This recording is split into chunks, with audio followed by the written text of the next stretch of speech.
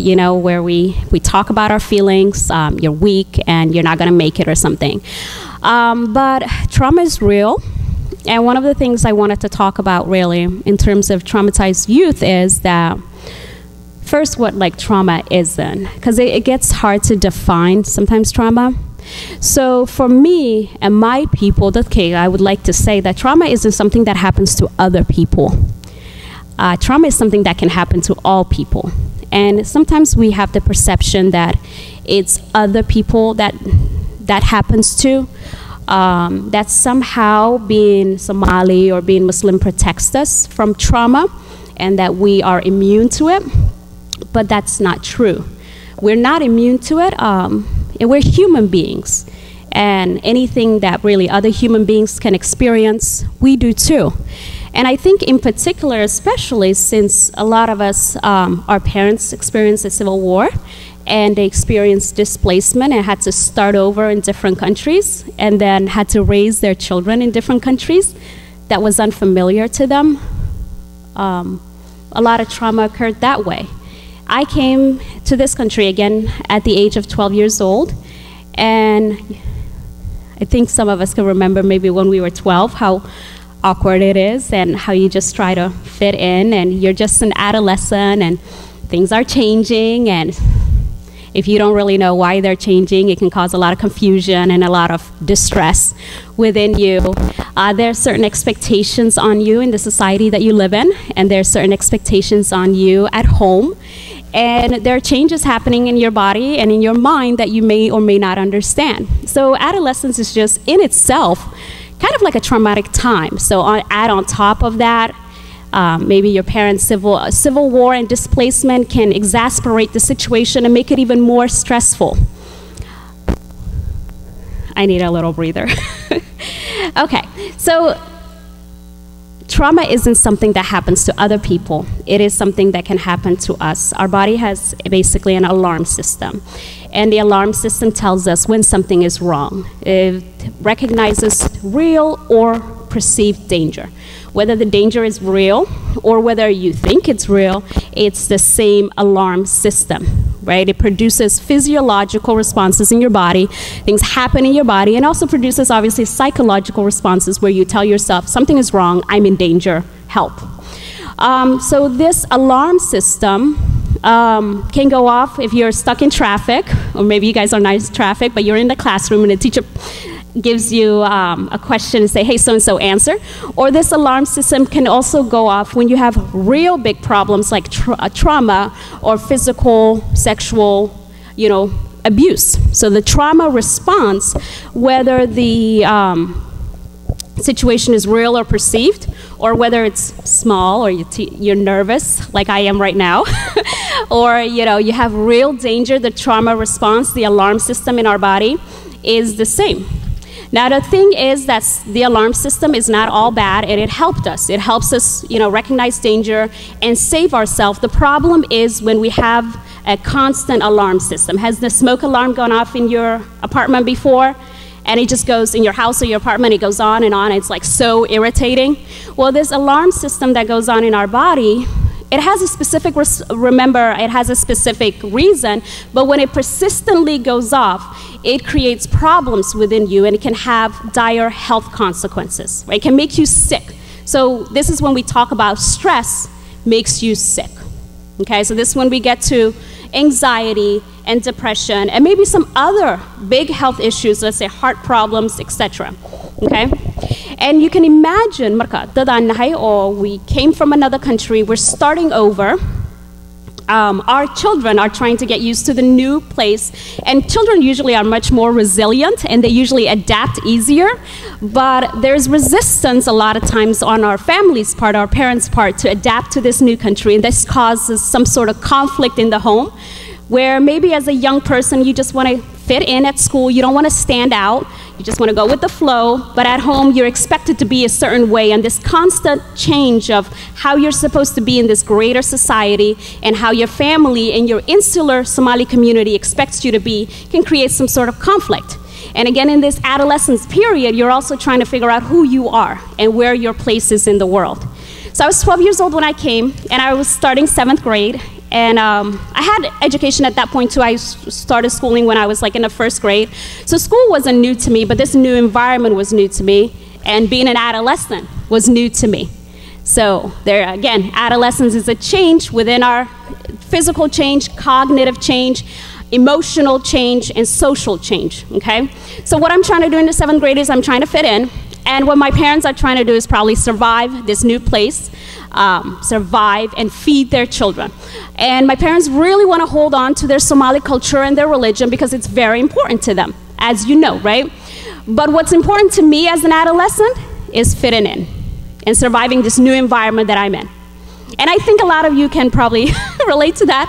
If you are close to adolescence, or if you're older, you obviously have been an adolescent, okay? So one thing that sometimes, I'm a parent, I have a 13-year-old boy, and I really try to understand and not project my ideas onto him, because I'm in a different stage of life, okay? The things that are important to him, I've already passed that. So my son likes to talk about his video games. Hoya, let me tell you something exciting that happened. Just now before I left, he was talking about Minecraft.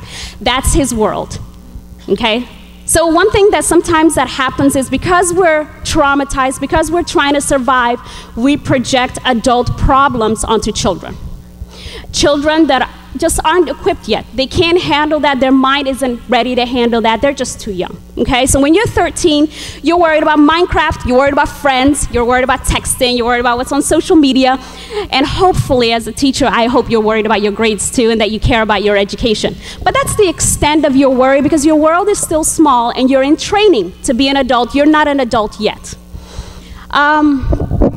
So that's just kind of like the difference between adolescents and adults, and just that generational divide that's normal anyways. Even if we would have been in Somalia, we wouldn't live the way our parents lived because each generation is different and comes with different changes, okay? But now, not only do we have a generational divide, we are also growing up in a different country from our parents, and there's this conflict, this identity conflict at home. And personally, I think the girls experience it a little bit more, but not to say that the boys don't. What happens to the boys a lot of time is actually they're left to figure it out on their own. Right? When girls are kept at home and mom keeps her close because madonna is you have to stay home, you gotta cook and clean. And that's when the boys really get in trouble. They still need structure, even if this tall 6-foot young man, cognitively, maskaxdiisa, he's still a young person who hasn't figured it out yet. This is still a child. And, you know, maybe not a child, okay, an adolescent, because they don't like to be called a child once they're like 13 after. But they're not adults, they're in training to be an adult. So if you're a young person, you're still in high school, you're not quite an adult yet, you're in training. You need support, and what you most importantly need is structure. Okay, you need your parents to be. So my name is Kayla Davis. I'm with Columbus Public Health. So I'm with the harm reduction side of our Columbus Public Health, and I'm going to talk today about healthy engagement. So we talked about trauma and how things we deal with in our lives deal with our trauma and how we handle it. Well, a big sign of addiction is our trauma. So a lot of people deal with trauma in their past and now with addiction. So what happens is they pick a drug of choice to help them deal or cope with their feelings because they don't know how to cope with it. So one of the things that we brought was another little ball. So what happens is this is a great thing to look at and kind of ideally think about because it helps you deal with different aspects of it. So one of the questions or one of the things on here is name something creative you like to do. So something creative I like to do is do outreach. So I like to do different things like this, like speaking engagements, cooking dinner for the homeless.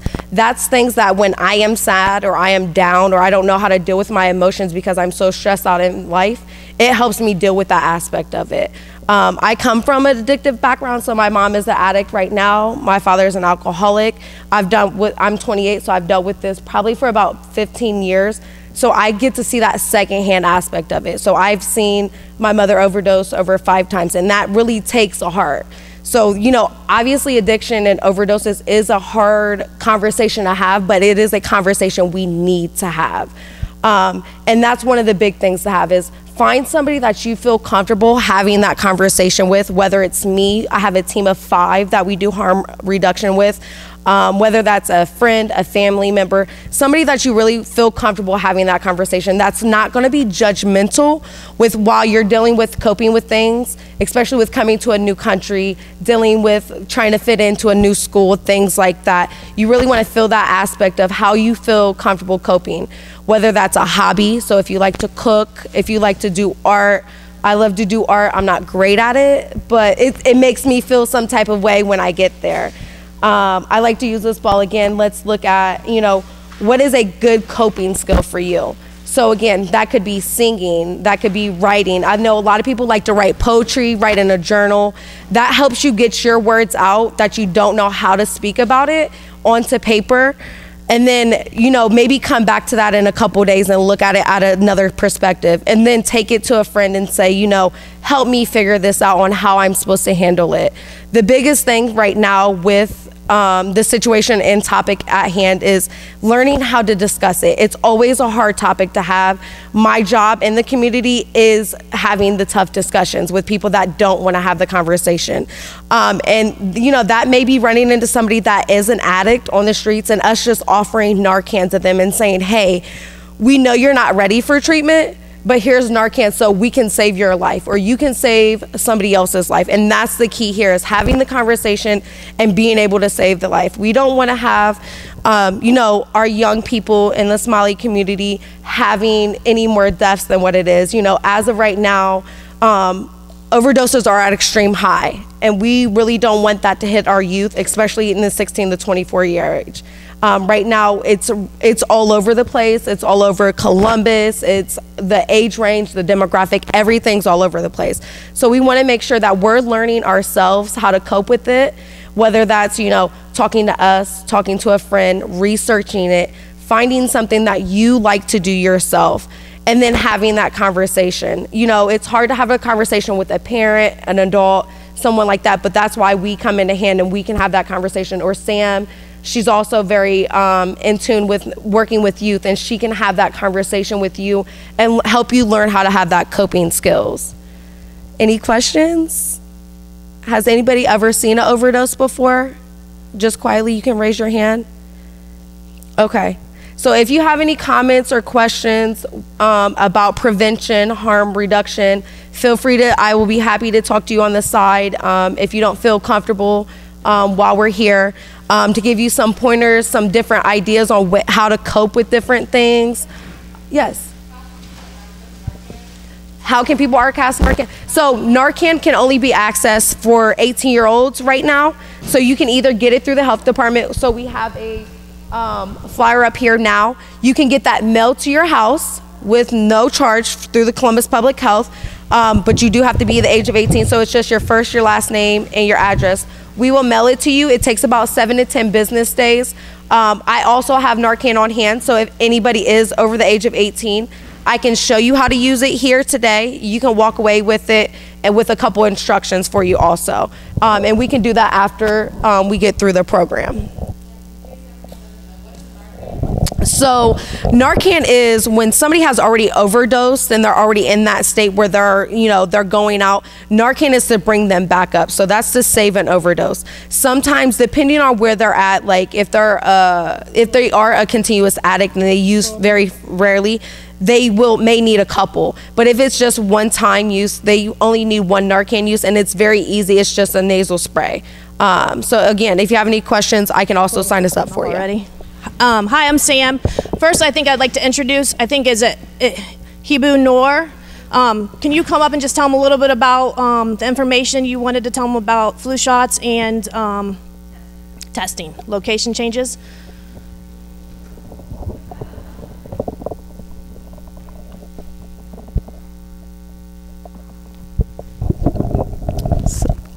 السلام عليكم.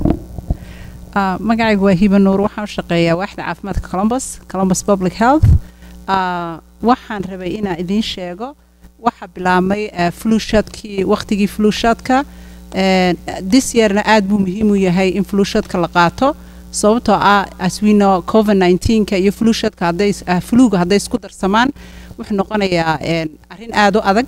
marka waxaan idin sheegayaa waraaqo halkan ay yaalaan flu shotka iyagoo turjuman dadkii af Soomaaliga yaqaana isagoo Ingiriisina waa la hayaa waxa kaloo idin sheegi lahaa COVID-19 testing hadda waxa lagu sameyn jiray downtownka 240 Parsons Avenue hadda waxa loo bedelay fairgroundka so anybody who interested inuu COVID-19 iska test gareeyo hadda waxa lagu sameynayaa fairground so please waalidkiina iyo dariskiina u sheega and it's really important ina flu shot-ka sameysaan haddaad insurance leediin iyo haddaydan lahaynba waa la talaalayaa dadka salaam calaykum.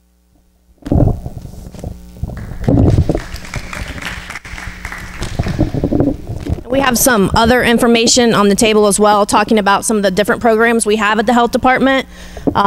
I'm here today to talk about mental health and drug abuse and how they kind of go hand to hand, talk about addiction a little bit.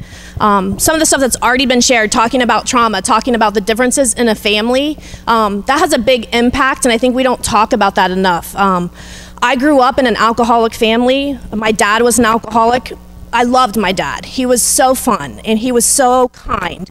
My mom, who didn't drink at all, was, this is being recorded, I should think about that. Hopefully she doesn't see this. She wasn't very nice, but she wasn't very nice because she was dealing with an alcoholic husband and the changes that happened in the family as a result of that. And me as a little girl, I just saw my fun father and my mom yelling at him, and I didn't understand what that meant. As I grew up, that made me learn some unhealthy things. It made me learn, don't talk about what's happening in your home, right? Don't let people get too close to you. I always thought my dad, he just loved my mom. I thought he was so in love with her. So I thought love is what makes you weak. Don't love people because that gives them power over you. So I learned a lot of unhealthy things by watching their relationship and not understanding that it's really the addiction piece that caused those issues, right? And so in the families that you are growing up in and the changes that are happening when you are coming from people who are exposed to different cultures, there's going to be a lot of disagreements that happen as a result of that. A lot of misunderstandings, a lot of miscommunications, and what I know from being from a family that doesn't talk about things, that is not healthy. That we can't just pretend to not look at things. We can't just not discuss things. I do prevention for Columbus Public Health, which means I go into schools and I meet with kids and I talk to them about the things happening in their lives, the things happening in schools and happening at home, and how they can make good choices around that, right? So I talk about drugs and alcohol. And that doesn't mean because I teach them what these drugs might be, that they're gonna use that. Right? We have this false sense that if we teach people about things, that means they're going to do them. And that is just not true. Scientifically, it's not proven.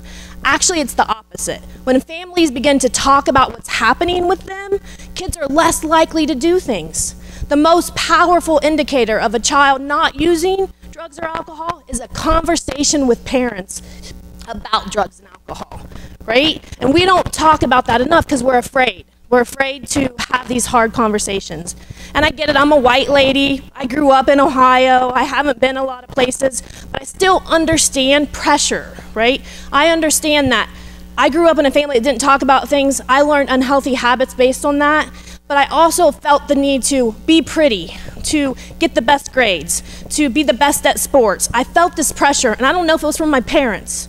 I don't know if it's from society. I don't know where it necessarily came from, but I can tell you that I felt that pressure. And because I had really unhealthy skills, because I didn't learn them, because I pretended everything was fine when it wasn't fine, when I got to college, I began to experiment with drugs and alcohol. And so this December, I'll have 9 years clean, which I'm super proud of. Woo! Right? But I went through a really dark period of my life where I wanted to be numb, right? I didn't know how to deal with the things that were happening. I didn't know who I could talk to about it. I didn't want to let people down. And so what I did is I wanted numb. I wanted not to feel. And once you use drugs and alcohol to be numb, to not feel, to shut your brain off, to not think about things, when you have to give that up, whether that's consequences, whether that's family saying stuff to you, it's very hard the first steps away from it. Hi everybody, Assalamu alaikum. My name is Jabro. I'm going to be speaking a bit English and Somali. Thank you everybody that spoke and talking about mental health. I feel like today was an appropriate conversation to have because I felt like growing up with 7 siblings, my parents migrated to this country in 1997, I believe. And fun fact, my mom was actually pregnant with me, and you know, I could just remember we lived in Kentucky, and it was really hard for my parents not only to provide, but like Ifrah and everybody that talked, they said struggle. They had to struggle. They didn't have a reliable car. They didn't have anything. But my message to you guys today is speak out or forever hold your silence. But if you hold your silence, just know that you're shutting out, and like you're gonna keep it inside forever. I think we all need to do these conversations more often, because I feel like we struggle as a community. Like whether you're black, white, Caucasian, we struggle as a community. And I feel like growing up, everybody has anxiety, right? Some bit of it. And I feel like just growing up with anxiety, it was really hard for me to cope. I'm also a YouTuber. I do YouTube on the side, but so I think my channel, it was really brought up to me by people just being like, you've been through so much, and how did you overcome it? And the reason I overcome it was, yes, I followed the Quran, I had spirituality, and I believed in myself, but I couldn't do it without my friends and my family. So, you know, you really have to believe in yourself. And one of the things that I really want to do, and if anybody can help me with, if I know we're friends on Instagram and everything, is to open a rehabilitation center maybe, and maybe have a coping book for everybody to really acknowledge what they're going through in their life. I'm not going to make this too long, but I feel like sometimes we mislead each other with our own within. Like we can't even trust our neighbors sometimes to tell them how you're feeling. But back to the conversation about mental health, I feel like we all suffer from it silently. And yeah, so like I said, my name is Jabril. I hope everybody takes a part of this day very well and just educate yourself. And I think for our families, we don't really educate ourselves amongst our own selves. So I feel like just a message a day like this, more people come, you really have this, you will inspire people. So that's my message. So yeah. Okay, so my name is Samaya. I don't usually do this. I'm like the most shyest person ever. So I would talk about mental health because 2020, I would always see kids and be like, oh, what's wrong with them? No offense, that's what I used to do. But now I understand, like, these kids are going through a lot, and especially me too, because growing up, I came to the United States when I was 1, so basically I'm American. I don't know that much Somali. I used to always get made fun of every single time. Like, the older Somali communities used to always be like, oh, what's wrong with your daughter? Oh, why is your daughter wearing pants? Oh, why is your daughter going out late? And you know, and my mom used to like be like, oh, and put that pressure on us, you know. But my mom is a single mom, so she's trying her best. But then also, we as kids, we always put our pressure and our trauma on our mom, knowing our parents, knowing that they have trauma themselves, you know. So when we're growing up, like elementary, middle school, we're wondering, where's our parents in the at parent-teacher conference? Where's our parents in our basketball games? So I'm gonna give up. Ain't nobody gonna be proud of me, you know? Being the first one to graduate, I kind of gave up senior year, you know? Not signing up for colleges because our parents, our American children, like American parents are always encouraging their children, while Somali parents always bring our children down, like, oh, why can't you be so-and-so? Because so-and-so went to OSU Maine. Why are you at Columbus State? For example, too, cars, like, you know, we mess up. We mess up. But what we have to do is get up. We have bad friends that lead us to bad things in our life, but who cares? We have to brush it off and keep it moving, because that friends, if they were really your friends, they will help you, they'll encourage you, they won't push you down, they won't bash you, you know? So I'm here to tell you that mental health is a real thing. You should never judge for anything that ever happens to anyone else. Never judge, because you could be put in that position.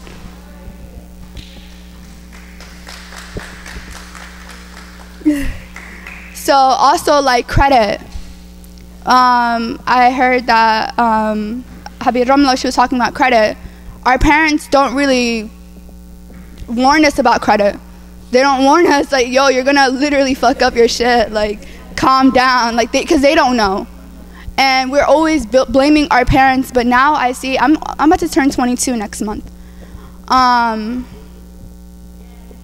Yeah, so I'm actually happy that I am 22 and I'm not in jail, you know, I'm doing okay, even though I dropped out of college, I'm gonna go back. Even though I messed up in life, I'm gonna be back. It doesn't matter. We all mess up, you guys. There's always second chances in life. So, and even the drug and alcohol situations, our parents are very blind. It's really simple. Like, I feel like you can see when your parents, you can see when your kid is like high as hell. So why can't you see it? I don't get it. Because they're not there, right? They're working on their self, right? Exactly. Exactly. It's all in your, like, I feel like it's all a working process. We should all also encourage and educate our parents, hey, this is my struggles, and this is what we need to accomplish. It's teamwork also, and yeah. Thank you so much, Ramla. It's a pleasure to be here this evening. I'm with Columbus Public Health, and I'm Dr. Maishika Roberts, Community Engagement Strategic Advisor. And we have a couple of staff here as well as the Addiction Services staff here. Could you guys stand and just wave, please? Yes, thank you. So I just wanted to give greetings on behalf of Dr. Roberts, who's the Commissioner of Health for the City of Columbus, and to also say that why it is so important that we engage and we hear from you. My favorite part of any program is hearing from the youth. So everybody who spoke tonight, I just wanted to say how powerful your words were, right? Yes. So may this not be the last time we gather to talk about these important issues. We need to hear from you about what programs you think are important and what services you need to be put in touch with. So thank you so much for allowing us to be part of this with you tonight. And I also want to say what a gift it was to hear of everybody's stories tonight as well. Thank you. Hi, halka ma fiiriya. Okay, hoos baa iska qariya. Okay. De maxaa sameeyay hadaa iska furahay ma xiran karaye. Waxa ku dhacay. Okay.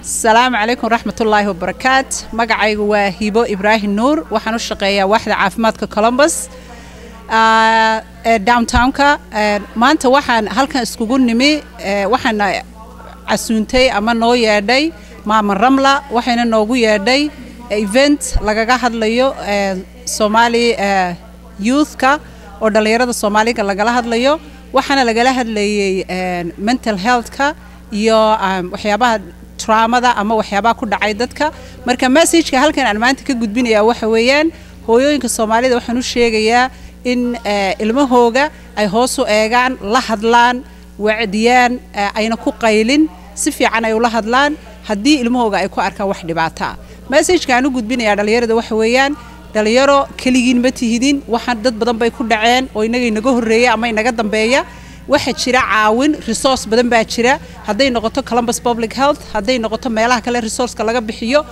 fadlan raadsada caawin week bishan imika October bilowgeegi waxa u dhintay overdose Soomaali 3 qof oo Soomaaliya overdose u dhintay ma aha inaad u dhimataan overdose hadii xataa daraaga isticmaalaysaan inaad u dhimataan maaha marka fadlan caawin raadiya hooyooyinka Soomaalidana waxaan ku boorinayaa inay caruurtooda hoos u eegaan يا أبياش الصومالي ده أي المهوجة أوراديان بسم الله السلام عليكم ورحمة الله وبركاته ولا ليال دمان وإذن سلام يا ما شاء الله وحن آدو مهد علنيا ولا شيء رمله أو سوق مقابسي برنامج كان معنته دلنيرد اللي وعي قلني والد كان اللي براروشني آديات بنوقف فرحسن هاي إن كسوق يبقله رونهانتي ما شاء الله ولا ليالو ماشى وح نويا هذا سومالنا هاي حولا معها بنجيدو نوم بوحان لكن قريها نوم بوحا عرور بانو شوكتا ما شاء الله مركا عرورتي إن لإلاليو إن لوعي قليو إنان لعاين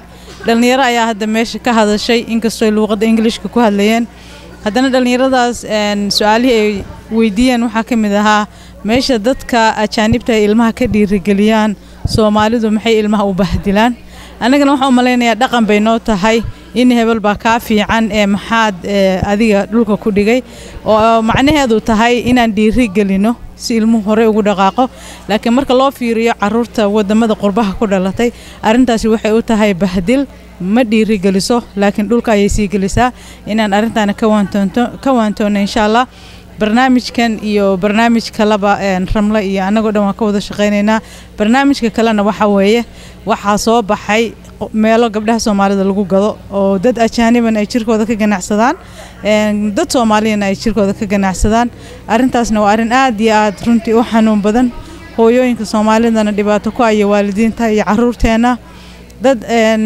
in guri loo furto ilmihii oo laga ganacsado ilmahana waxa uu ka faa'iideeyo kaliya waxa weeye lacag maadaama uu haysan daroogadii iyo waxyaabii u baahnaa ayaa loo gadayaa hooyadan uu ka maqan yahay laba bari bay gabadhii ka soo dhaxaysa ama wiilkii ka soo dhaxaya meel uu jira ma taqaanid hadhowna uu ku soo noqonaya meel uu ka yimid ma taqaanid ayaguna ma aha dad arintaas raba ilmuhu laakiin se dhibaato ay ku dhex jiraan cid ay u caawdaan oo wax u sheegtaan ma haystaan waxaan aad iyo aad u rajaynayaa inaan runtii noqono waalidkii wax loo sheeganayay oo arintaas ilmaha garab ku siinayay arintaasna hadda waan u taaganahay diyaar ayaan u nahay gudina waa loo saaray waxaan aad u rajaynaynaa inaan mar kamira dhalino jazakumullahu khayr wassalaamu calaykum waraxmatullaahi wabarakaatuh waa ifraax wadgoona mifraax ala cawl siba waxaad ii taqaaniin maanta meeshan waxaan isugu imaanay inaan ka wada hadalno mental health iyo overdose oo ilmaha markay daawo cunaan mise darooga isticmaalaan ay ku dhiman karaan oo noloshooda naftooda halis ay ku gaari karto